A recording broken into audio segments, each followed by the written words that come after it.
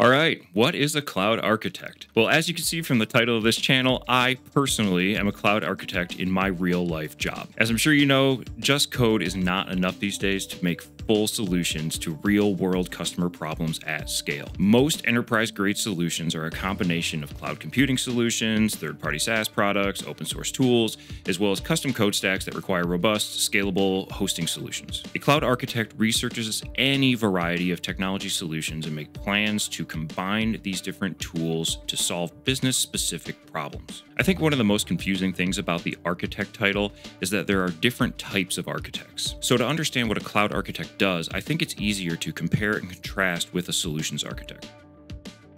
Solutions architects generally work for a cloud solutions provider.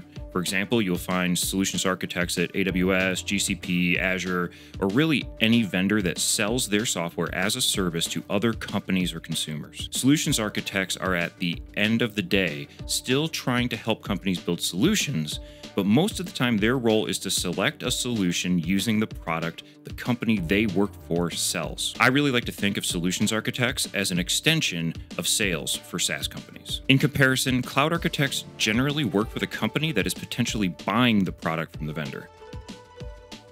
In my role as a cloud architect, I will often find myself in meetings evaluating solutions from cloud vendors that have been proposed by solutions architects. My job is to compare the many different solutions offered and be the technical advisor for my employer. After evaluating the proposed solutions, I make a technical recommendation on the approach that I feel will work best, keeping in mind all of the business objectives my employer has, including long-term maintenance, performance expectations, and licensing costs. Beyond just evaluating cloud solutions, it's also the cloud architect's job to think about the business-specific implementation details. This ensures the company gets exactly what they need to solve their problem without leaving out any detail in the design that the vendor simply may not have known about. Cloud architects need to be deeply knowledgeable about the tools and infrastructure a company already has. Nobody wants to buy something twice or buy something we could have built for half the cost. But being a cloud architect is more than just reviewing solutions and designing interconnected systems. Cloud architects need to also be able to take their plans and communicate them in multiple ways. Personally, I think communication skill might actually be more important than technical skill in this role.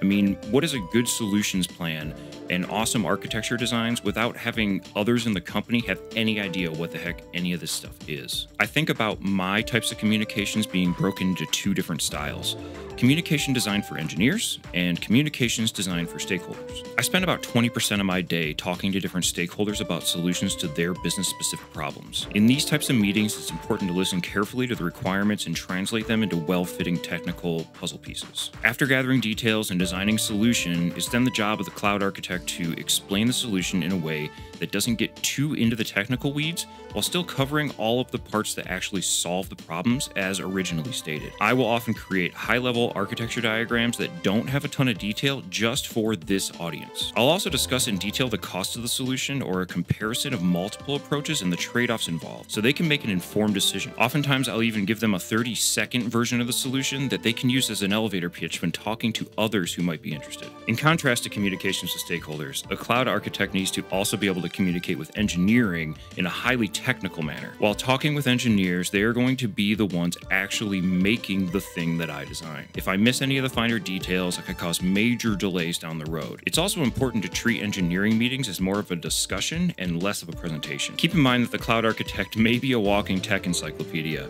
but it's certainly not an expert on most topics. Receiving feedback from engineers about unforeseen technical flaws in a design and making revisions based on their feedback is absolutely critical. Okay, honestly, I could keep talking about this subject for days, but this is supposed to be a quick overview of the job, so I'm going to leave it here. Subscribe to the channel if you want more on this topic, and leave a like to tell the algorithm that this video doesn't suck. Until next time, happy coding.